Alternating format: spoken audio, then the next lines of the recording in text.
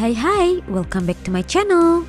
In today's video, we'll visit some beautiful museums in Lisbon. And without any further ado, let's get started. Hello, welcome to another sightseeing vlog. I'm Sophie, I'm from Indonesia and have been living in Portugal for almost a year now with my husband. Every 2 weeks, I share my travel experience on my YouTube channel. So if you want to follow my adventures, don't forget to hit that subscribe button. Thank you! Today my friend Ina has a day off, so we decided to visit the National Tile Museum in Lisbon together. It is famous for the art of the Portuguese tiles, which is known as azulejos. I don't think I pronounced it right. This time, Matt will not join us to explore the tile museum because he needs to run some errands. He'll drop me off and I'll meet Ina there. Even though the museum is a bit far from the city center, a lot of people say that it is worth a visit. It has an impressive collection of tiles and small gorgeous chapel, which we'll see very soon. Wow, we have arrived.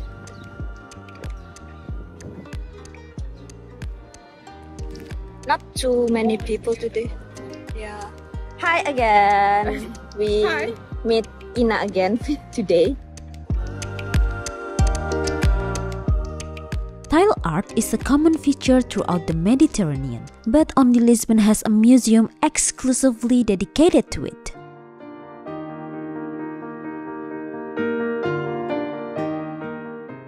The museum is housed in the building of the former Madre de Deus convent. The site was chosen because the convent was famous for its stunning displays of azulejo.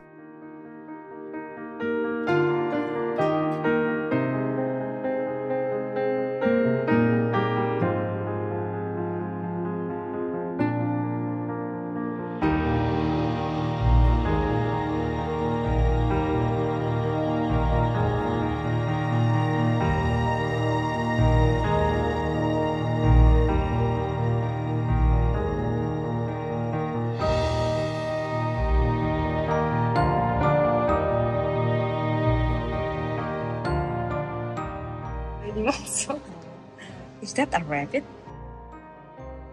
It was in the time of King Manuel I that tiles were introduced to Portugal. They were in fact imported from Seville after the king's visit to Spain. It is said that he fell in love with the tiles and had to bring some back to Portugal to decorate his palace walls, the National Palace of Sintra.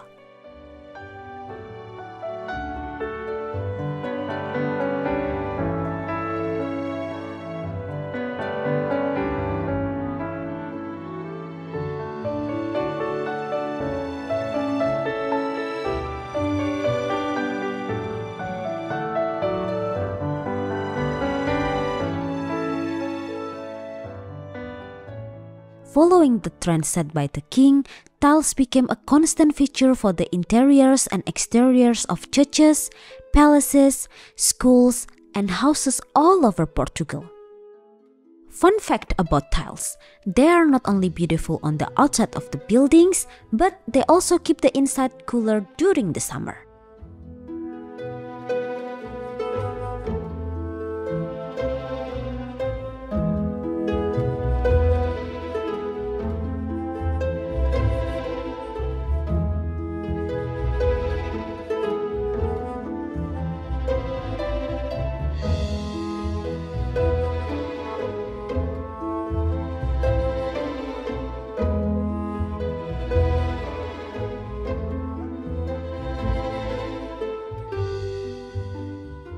I thought museums were boring, but not this one.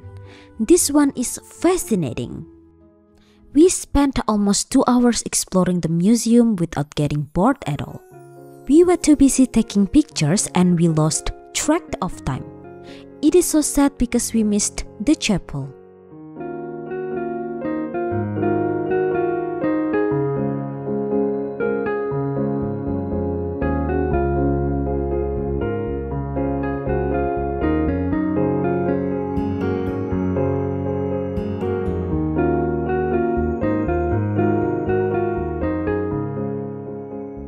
The last room of this museum is dedicated to a long panel of tiles which illustrates Lisbon before the 1755 earthquake.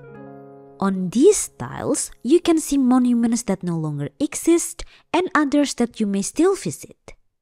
Wow, so this was Dalam Tower long time ago, and then we got Jeronimos there. Hello, now we are at Palácio Nacional da Ajuda, and this time I'll explore the museum with Matt again. Let's go!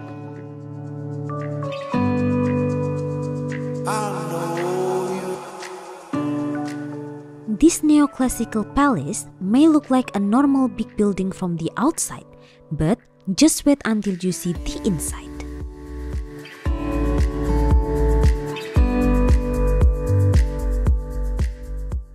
Wow, look at those gorgeous sculptures!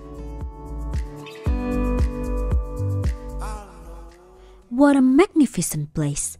This palace was the 19th century residence of the Portuguese royal family. Now it is a museum of decorative arts.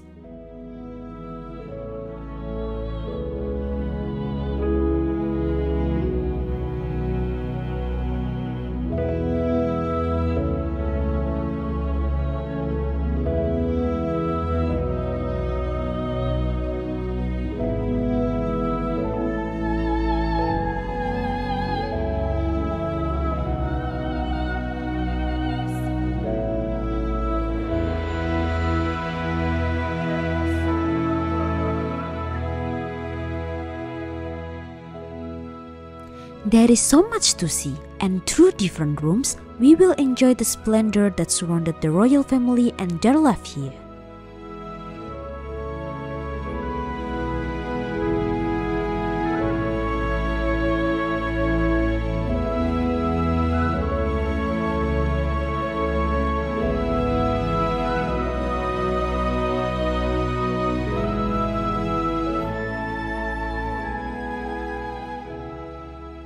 The interior is absolutely amazing. The drapes, the detailed wallpaper, the decorated ceilings, the furniture, the numerous paintings, the wooden floor, and even small details like the door handles make this palace a true national treasure. Everything is very well maintained and the explanations are all written in English as well. Excellent!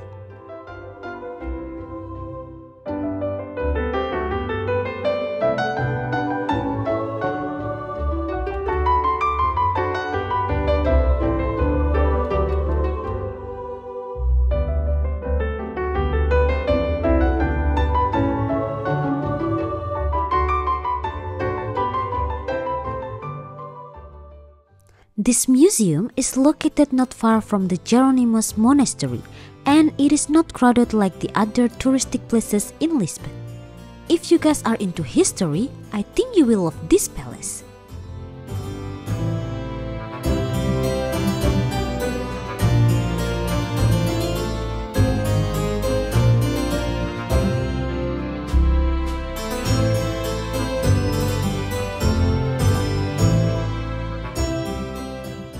We spent around an hour and a half exploring the whole place. What I love most about this museum are the paintings. They are extremely gorgeous, especially the ones on the ceilings.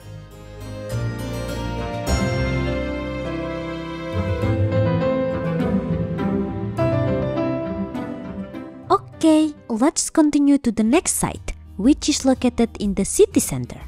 It is called as Carmo Convent.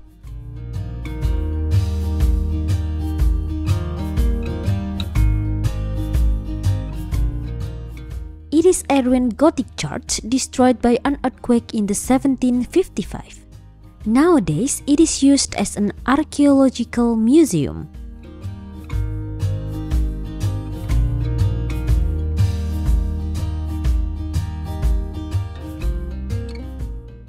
Wow, such a beautiful view we have here.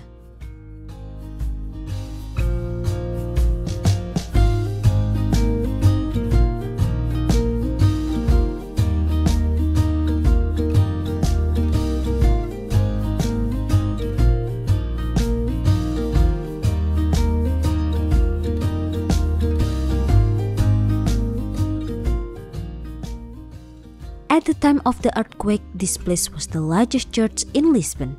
But today, the roofless nave open to the sky is all that remains of the arches and rubble that caved in on the congregation as they were attending Mass.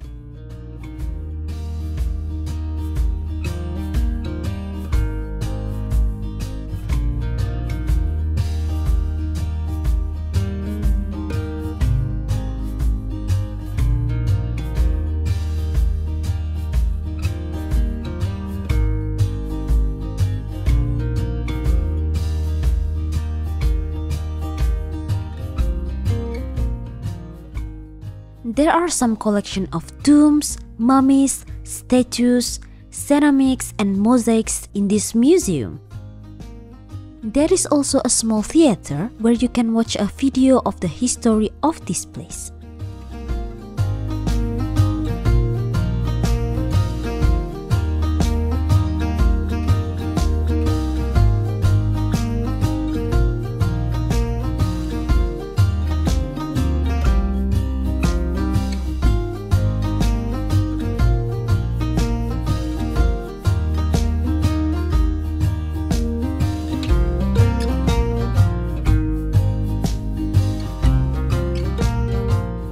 It is a small site, but it's worth a quick visit when you are in Lisbon. And that's it for today, guys. In the next sightseeing vlog, I'll take you to visit some famous sites along the Tagus River in Lisbon by bicycle. So stay tuned! Don't forget to subscribe to my channel, like and share this video, and I'll see you in the next one. Bye bye!